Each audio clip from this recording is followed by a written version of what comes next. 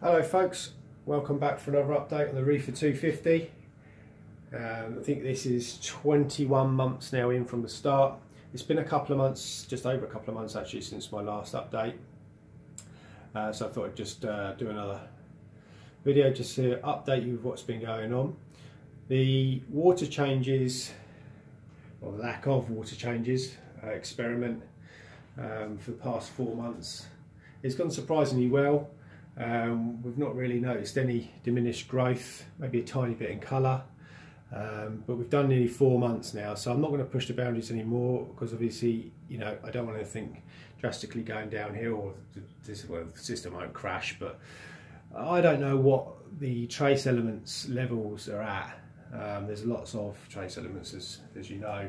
And obviously, without doing water changes and not replenishing those, I have been using the ABCD for the first couple of months of the 4 months, and but you know, I don't know what them levels must be getting low now. So what I've just come off of is I've just finished doing. I bought one of the large buckets of Coral Pro salt, and decided to just do a water change every single day until the bucket was out. So I've done 17% water changes, so 37 litres per day, which is about 17% of this system. Every day, 15 days. So with my calculations, I reckon I've probably replaced 90 to 95% of the whole of the water. So 90–95% of all the trace elements are back in the system again. I'm going to come back on with Coral Colours A, B, C, D, just to keep on top of the maintain the trace elements in the system. So yeah, that's where I am. What I'm going to do now is I'm going to try and go 6 months, no water changes, and just keeping all my parameters rock steady as I always do. And that's the key, I think, with this system's being so successful, just because I'm just all over it all the time. Alkalinity is the most important. I test it at least every 2 or 3 days, just to make sure it's where it should be, and I like to run it around 9. Calcium at 450, magnesium at 1350. I'll run through the parameters in a minute, but yeah, basically keeping everything rock steady, I think, is the key to success with this, and everything has just thrived. So much so that when I get the camera off the tripod in a minute, I'll show you, I get massive problems with, you know, everything's overgrowing each other. I mean, I've got this green Montipora, plating Montipora is literally growing off the front glass here, and this Hystrix, green Hystrix Ceridopora, is touching the front glass here. Now I can't get the cleaner magnet through. I clean the glass every day, but I can't get the cleaner magnet around here. I've even got coralline algae growing on the front glass here now, which is really annoying, and I can't get down to the bottom edges to clean the coralline off neither, so it's all building up here.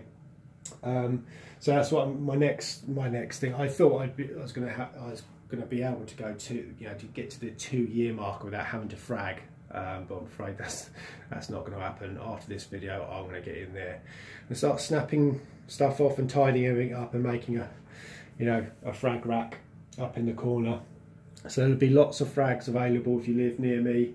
I'm in East Sussex, Bexhill-on-Sea, East Sussex, so you're more than welcome to drop me a message in the comments box below. I'll give you my contact details, and you can pop round and see if you want to buy any frags. They'll be cheap. They'll be nice size frags for half the money they'd be in the fish shops. And I'm going to frag everything. There's going to be at least a couple of frags of each colony. This green star polyp, this GSP, is growing on the front here.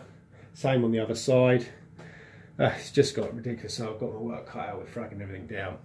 So yeah, obviously hit me up if you want to buy any frags. Some really nice corals in here. Yeah, give us a shout. So anyway, everything's been going fine. All the fish stock fine. 2 clownfish fine. My mimic tang's great. Yeah, everything's going good. Apart from it's just too much growth. What I'm going to do the trouble I've got is I would adjust my water parameters to slow down the growth and increase colour and stuff. which if you're into this hobby, you know that's what you can do. You can slow the growth down by tweaking your parameters. At the moment, the system's set for high growth, and obviously I've got to keep that way, because if I'm fragging everything down, these small coral frags will need them parameters set for growth, otherwise they're not going to fare very well, I shouldn't think. So it's sort of become a victim of your own success, really. If you have success with it in a small system like this, you know, it gets to the point where, what do? You're going to have to sort of chop things down, and because what happens is a lot of the corals are fine with touching each other or entwining in each other. Others aren't. When I get the camera off the tripod, I zoom in on some of the bits. That tricolour Postulipora in the centre there, that's very aggressive. Anything that touches it, it bleaches, kills. And obviously on bleached branches, you then get cyanobacteria, red cyanobacteria growing. So it's far from easy. But let's get the camera off the tripod so I can show you a little bit more what's going in closer detail.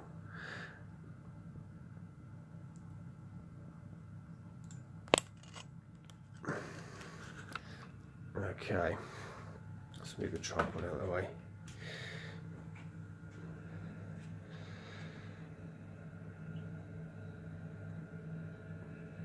This Montipora frag, which is a frag off this main colony here, has probably doubled in size since the last update. Everything we've had good growth on. Now I'll show you what I mean.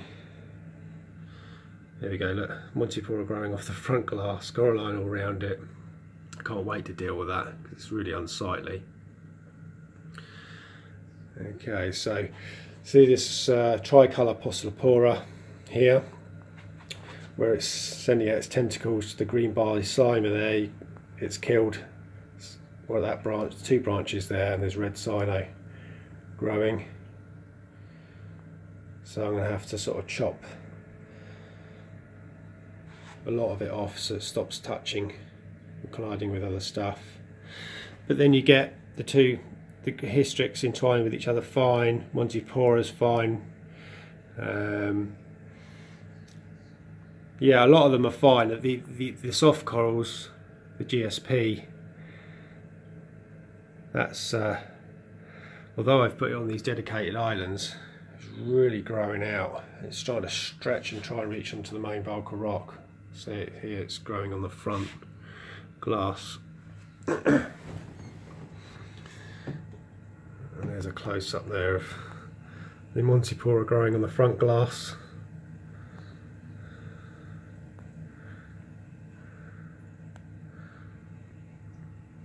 I never envisioned the rate of growth to be so good. The colonies to grow this big so quick. I've even got GSP growing on the sidewall here and going onto the back. And there's a small patch of pulse coral that has made its way over here somehow. Obviously a fragment of it is broken off, and it started on the bit of rock just down here by this GSP, and it's crawled up. So I've got to keep an eye on that. It's quite controllable actually, with the lower nutrients of this system, sort of running 1 part per million, you know, sort of 0 to 2 parts per million nitrate and hardly any phosphate. It seems to be very controllable. It doesn't go mad.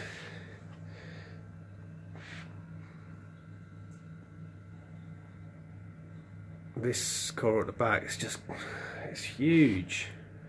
This one is Postulipora, and this one at the back is 2 that I saved from my cousin's tank, and they've just gone ballistic. They were literally the size of a matchstick, that one at the back. Where green barley slimer has attached itself to the back wall, which is good, and it's starting to spread up. So hopefully we should get some shoots spreading from there. A quick top down view before the wave machines come back on.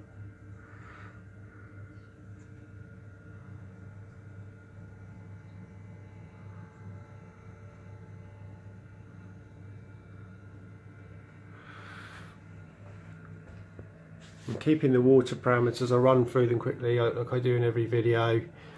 Starting from the top, temperature 26 degrees. My salt is at 35 parts per thousand. Alkalinity at 9. Calcium 450. Magnesium 1350 to 1400. My nitrates 0 to 2 parts per million. They're currently at 0.5, which is a little bit low really, considering I'm not feeding any coral, so I'll probably let that go up to about 1.5. I'm using Red Sea's no-pox to control the nutrients. Just 2 ml a day keeps that really low, you know, the level down below 2 parts per million.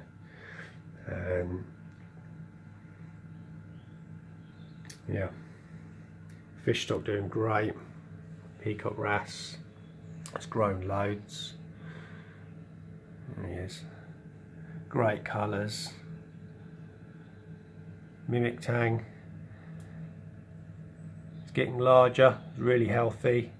Borderline on being too big for this tank really, or the tank being too small, until we can afford an upgrade. He's going to have to put up with he seems fine, he doesn't seem stressed at all. There's never been any white spot since the last incident of a white spot. I only had a white spot once in this system, didn't last long, where I tried to introduce another tang, if you remember.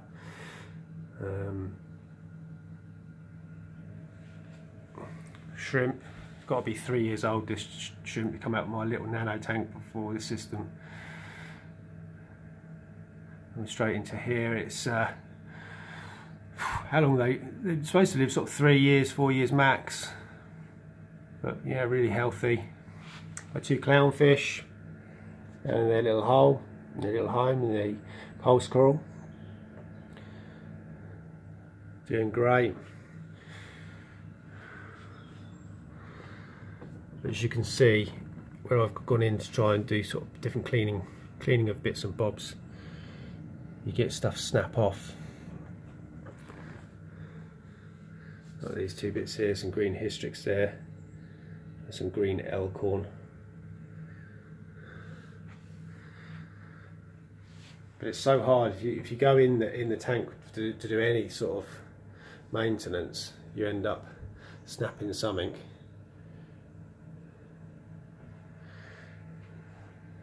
So we're going to have a good frag down of the lot.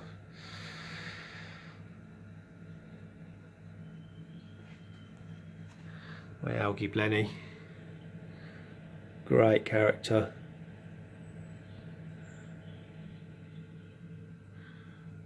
Okay, let's show you down in the sump quickly. Get the light on.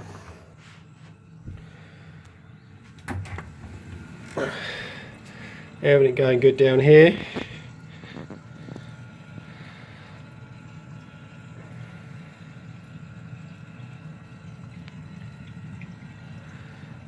Using all Red Sea products, so Red Sea Coral Pro Salt, Red Sea Reef Carbon, Red Sea Reef Foundation A, B and C, powder form for the solution to make solutions up for the dosing containers, coral colours A, B, C, D, and Red Sea's no-pox, which is no-pox is such a, I found to be such a good way of controlling your nutrients, keeping your nitrates and phosphates down to the bare minimum. What's nice about it is that you can fine tune it. Obviously the more you dose in, the lower the level, but you can get it so you know, if you want to run a certain amount of level, like for example the system I've just tested yesterday for everything, and my nitrates are at 0.5, which I want to run up a little bit higher than that. So what I'll do is just back off with the no-pox for a week. So I'm just going to do 1 mil maybe a week, 1 mil a day for a week, and I will notice that the nitrates will rise to 1-2 parts per million. But then you come back on again with 2 mil a day, just to keep it at bay. You don't want to rise them too high.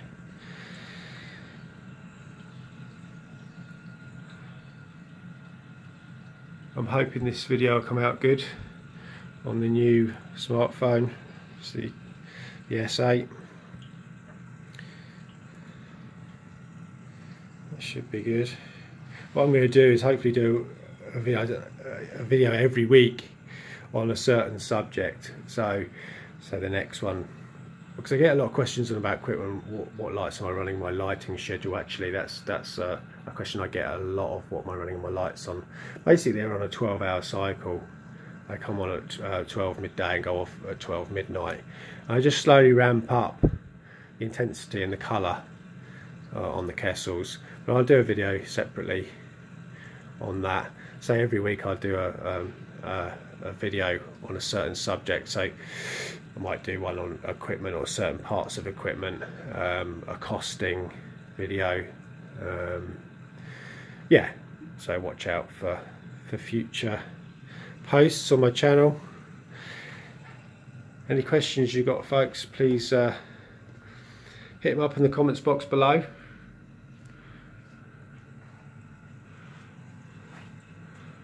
I'm just going to wrap the video up in shortly.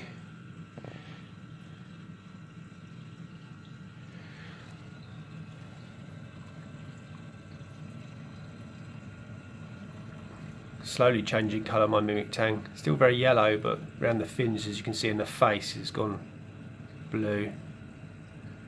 I would imagine over the next 12 months we'll see some drastic changes to his colouring. Peacock brass.